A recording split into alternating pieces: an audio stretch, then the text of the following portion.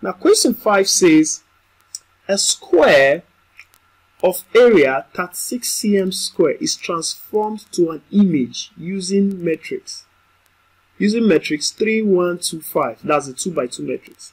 Determine the area of the image.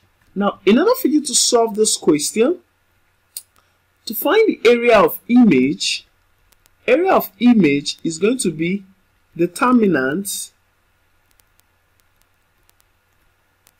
of 2 by 2 matrix, multiply the area of objects. Okay, so now for us to find the determinant, now our matrix is 3, 2, and we have 1, 5. So our determinant, you do this minus this. So this will be 3 times 5 minus 1 times 2.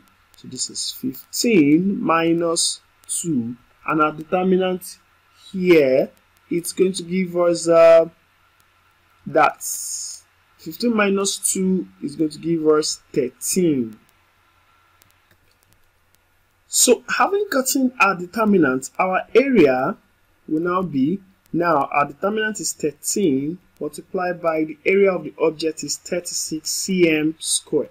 So now when you multiply this is going to give you 468 cm square. So as easy as that, you can also solve that question. Question 6 says Matovu is twice as old. Sorry, this is as old. Matovu is twice as old as Nankia. After 4 years, the sum of their ages will be 26 years. Find Nankia's age. Okay, so now our reference point is Nankia. So let Nankia be X. Now, Matovu, it's going to be what? 2x. Why? Because they said he's twice as old as Nankia. So now, a second condition says after 4 years, the sum of their ages. That means after 4 years, x plus 4, that's Nankia, plus the sum. Remember, it says after 4 years. Then Matovu after 4 years will be what? 2x plus 4. Now the sum of their ages gave what? 26 years. So now let's solve this equation. So this is going to be x plus 4 plus 2x plus 4 is equal to what? 26. This is going to be 3x plus 8 is equal to 26. From here we can collect like terms and say 3x is going to be 26 minus 8. 3x is going to give us what? 26 minus 8 is going to give us 18, and x is going to be 18 over 3, which is going to give us what? 6 years. So therefore, Nankia is 6 years old.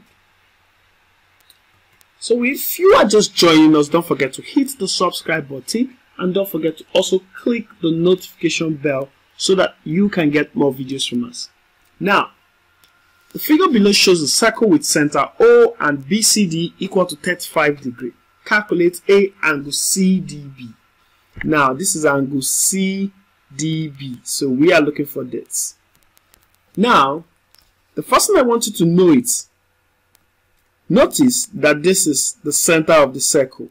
And this is a straight line touching both parts of the circumference. Recall that angle on a straight line, it's what? Angle on a straight line. It's 180 degrees. That's the first thing you need to establish. So that means the angle here is 180 degrees. Having established that, there is another angle theorem that says the angle, okay, so let's find here, so that's CBD is equal to, now it's going to be 180 divided by 2. Now the reason is angle at circumference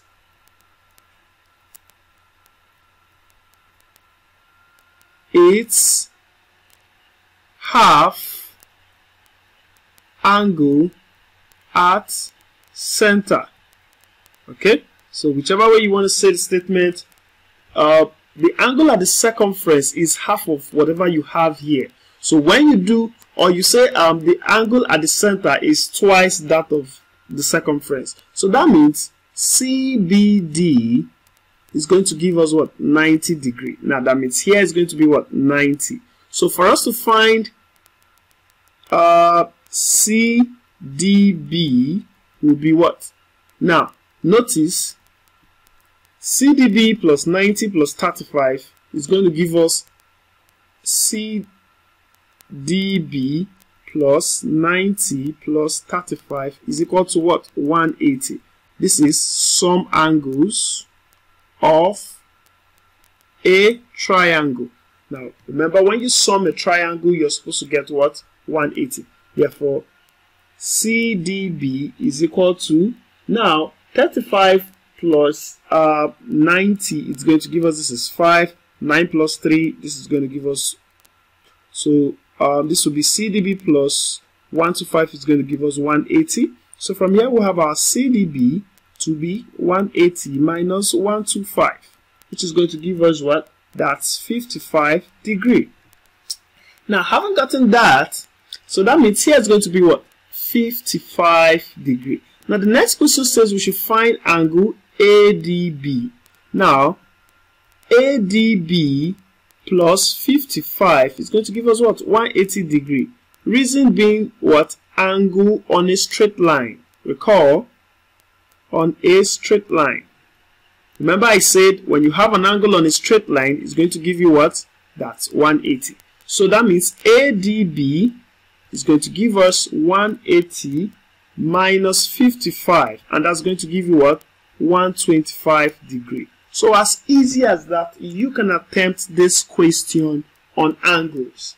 Please don't forget to hit the subscribe button, and also don't forget to click the notification bell so that you can get more videos from us. Now question 8 says, solve the simultaneous equation. Now, in order for you to solve this simultaneous equation, there are several methods. You could use the matrix method, you could use the substitution method, you could use the elimination method. Whichever one it's conversant with you and you are comfortable, you can use it to attempt the question. Now I'm going to call this my equation 1, and I'm going to call this my equation 2, and I'll create equation 3. From equation 2, I'll say 3y plus x is 3. Therefore, I'll say x will be what? 3 minus 3y, and I'll call this equation 3. So I'm going to put equation 3 into 1. Equation 1 says 2y minus 3x is equal to 13. Now, wherever I see x, I'm going to put 3 minus 3y. So this will be 2y minus 3 multiplied by 3 minus 3y is equal to 13. Now this is going to be 2y minus 3 times 3 will be 9. Minus 3 times minus 3y is going to give us plus 3 plus 9y, which is equal to what? 13. Now 2y plus 9y will give us what? That's 11y minus 9 is equal to 13. So from here, we are going to collect like terms. 11y will be 13 plus 9. 11y is going to give us what? 22. Now, having gotten this, we'll divide both sides by 11. Divided by 11, divided by 11. And this will cancel out, and our y is the same thing as 2. Now, having solved for our y, we're going to get our x. Now, recall x is 3 minus 3y. So x is going to be 3 minus 3 times 2.